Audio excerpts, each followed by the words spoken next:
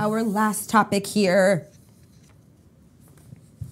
Under the wonderful, wonderful world of our universe. On Earth, we experience rain, and it's made of liquid, right? It's a liquid water rain. On Titan, which is Saturn's moon, it actually rains liquid methane. And on Uranus and Neptune, it actually rains solid diamonds. Intriguing, right? For the first time, researchers have now simulated and observed the process here on Earth. And they've proved this long-held assumption to actually be true. Uranus and Neptune rain diamonds. It rains diamonds over there. Published August 21st, just this Monday, in Nature Astronomy, they discuss an experiment with the Linear Coherent Light Source, which is LCLS.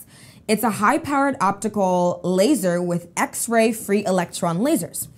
And what that does, the LCLS, it creates X-ray pulses that last a million billionths of a second, which allows ultra-fast, high perception monitoring of processes that occur all the way down to the scales of atoms. So they're able to see quite a bit with this LCLS.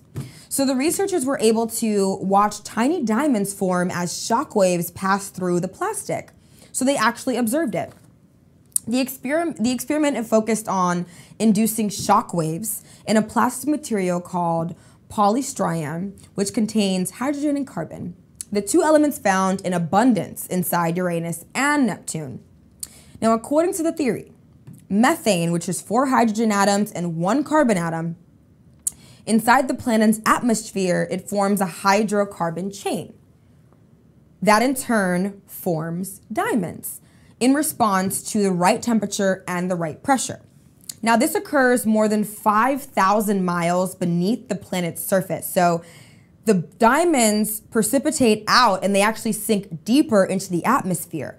So it's a diamond rain that just gets deeper in. So through this, it's been assumed to be the case for decades. We always assumed, based off of all the information that we do have, that it rains diamonds over there. But after this experiment, which they're basically able to replicate the atmosphere on those planets, they are seeing diamonds. So they believe that they're actually raining diamonds in Uranus and Neptune.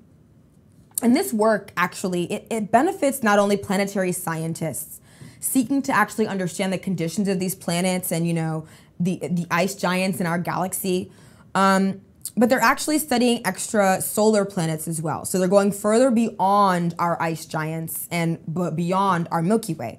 And they're learning more about how elements combine and precipitate out of astrophysic levels and layers. And it allows researchers to really create like a better model and a deeper understanding of our solar system, of these planets, and of course the weather and the energy that they use as well.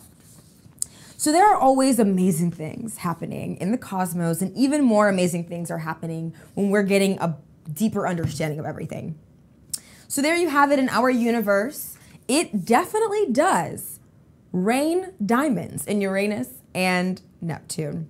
I wanted to thank you guys so much for joining me here once again on Believe, and you can check us out at believe.love on YouTube, youtube.com/Believe Loves You. Subscribe and like our videos, of course, and you can like us on Facebook as well, facebook.com/Believe Loves You. Thank you so much for joining. I'm Vanessa, and we'll see you back here again.